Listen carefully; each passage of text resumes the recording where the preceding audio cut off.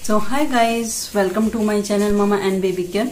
तो आज मैं आपको वैक्सीनेशन से रिलेटेड कुछ इंपॉर्टेंट इन्फॉर्मेशन बताऊंगी। कौन से वैक्सीनेशन आपको प्रेगनेंसी के दौरान लगाने बहुत जरूरी होते हैं और कौन से वैक्सीनेशन आपको प्रेगनेंसी के दौरान बिल्कुल भी नहीं लगवाने। तो वैक्सीनेशन एक इम्पॉर्टेंट प्रोसेस है आपकी प्रेगनेंसी में, जो कि आपके बच्चे और आपको इन्फेक्शन से बचाता है। तो प्रेगनेंसी में होता है क्या कि आपकी इम्यूनिटी बहुत लो हो जाती है। जैसा कि आपको पता होगा, प्रेग्नेंट वुमेन की जो इम्यूनिटी है बहुत लो हो जाती है। उस वजह से आपको वैक्सीनेशन लगते हैं ताकि आपको कोई प्रॉब्लम ना आए या फिर आप इन्फेक्शन से बच सके। इन चीजों के लिए वैक्सीनेशन की हमें जरूरत पड़ती है। तो सबसे पहले कौन से वैक्सीनेशन आपको नहीं लगाने, उनमें है rubella, MMR and chicken pox. तो चिकन पॉक्स, रूबेला, एमएमआर अगर आपको ये वैक्सीनेशन लगाने तो ये प्रेगनेंसी से पहले लगते हैं। यानी कि जब आप प्लान कर रहे हो प्रेगनेंसी का, तब आपको ये वैक्सीनेशन लगते हैं, क्योंकि ये लाइव वैक्सीन होते हैं। रूबेला और चिकन पॉक्स जो है दोनों लाइव वैक्सीन है। ये आपको प्रेगनेंसी में बिल्कुल भी नहीं लगाने। इसके बाद प्रेगनेंसी में कौन कौन से वैक्सीनेशन लगाने, तो सबसे पहले टेटनस का वैक्सीनेशन आपको प्रेगनेंसी में लगता ही है। वो किस लिए कि आपको इन्फेक्शन से बचाने के लिए ये लगता है। टेटनस एक बहुत ही जानलेवा बीमारी है। टेटनस टॉक्सिन बहुत जानलेवा बीमारी है। तो इससे बचने के लिए आपको प्रेगनेंसी में ये इंजेक्शन लगता है। तो अब इसकी कितनी डोज लगती है, अगर मान लो आपकी ये फर्स्ट प्रेगनेंसी है, इससे पहले आपको टेटनस का इंजेक्शन कभी नहीं लगा, तो आपको इसके 2 डोजेस दिए जाएंगे। एक आपको लगेगा 3rd से 4th मंथ, यानी कि 2nd ट्राइमेस्टर के अराउंड, आप मान लो 1st या 2nd ट्राइमेस्टर के जो मिड में, उस टाइम पे आपको लगेगा। नेक्स्ट वैक्सीनेशन आपको लगेगा उसके 2 मंथ के बाद। जब आपको वैक्सीनेशन लग जाएगा 3 या 4 मंथ में, उसके 2 मंथ के बाद आपको नेक्स्ट वैक्सीनेशन लगे, तो 2 डोजेस आपको लगेगी टेटनस की। बट अगर आपकी 2nd प्रेगनेंसी है, वो भी आपका 3 ईयर के गैप में ही आपकी 2nd प्रेगनेंसी आ जाती है, तो आपको सिर्फ एक बूस्टर डोज लगती है टेटनस की। 2 इंजेक्शन नहीं लगेंगे, अब आपको 1 इंजेक्शन लगेगा। और अगर फर्स्ट प्रेगनेंसी है तो आपको 2 इंजेक्शन लगेंगे टेटनस के। तो ये जो टेटनस का इंजेक्शन है, इसका असर रहता है 3 ईयर्स तक।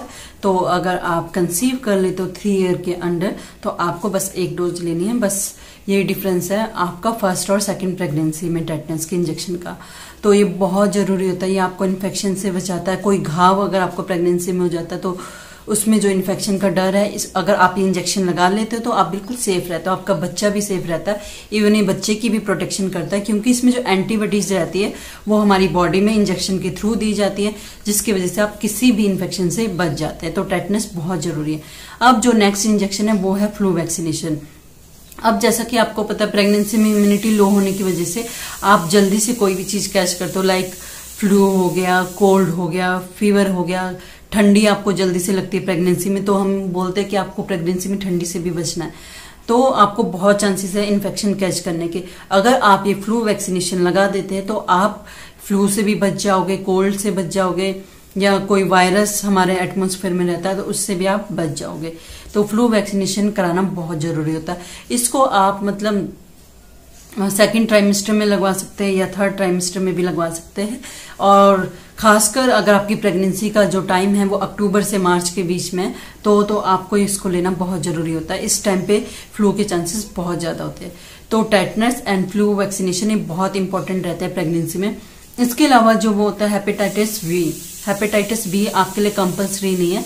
जिनको ये बीमारी हो गई है प्रेगनेंसी में, हेपेटाइटिस बी यानी कि लीवर में इन्फ्लेमेशन, तो उनको हेपेटाइटिस बी लगता है। बाकी आपको लगाने की जरूरत नहीं रहती है।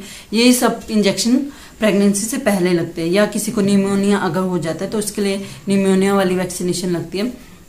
बट जो जनरल प्रेगनेंसी आपकी स्मूथ चल रही है, कोई दिक्कत नहीं, कोई मेडिकल कंडीशन नहीं है, तो आपको टेटनस एंड फ्लू वैक्सीनेशन बस इनका ही लगाना जरूरी है। टेटनस की 2 डोजेस और फ्लू वैक्सीनेशन बस 1 बार लगता है। तो ये 3 वैक्सीनेशन आपको लगेंगे पूरी प्रेगनेंसी में। तो और बाकी जो भी मैंने बताए थे, रूबेला, एमएमआर हो गया, चिकन पॉक्स हो गया, ये आपको प्रेगनेंसी से पहले लगाना है। रूबेला जो है मिसकैरेज से रोकता है, रूबेला की वजह से मिसकैरेज हो जाता है, तो ये प्रेगनेंसी से पहले लगता है। बट प्रेगनेंसी के दौरान हो सके इन इंजेक्शन को बिल्कुल भी ना लगाए। सिर्फ ये 3 इंजेक्शन आप लगवा सकते हैं। और वैक्सीनेशन बहुत इंपॉर्टेंट होते हैं प्रेगनेंसी में, आपको इन्फेक्शन से बचाने के लिए, आपके बेबी को बचाने के लिए। इससे आप सेफ हो जाते हो इन्फेक्शन से। तो आई होप आपको इन्फॉर्मेशन पसंद आई होगी। पसंद आई हो तो please like, share and subscribe my channel. Thank you so much guys.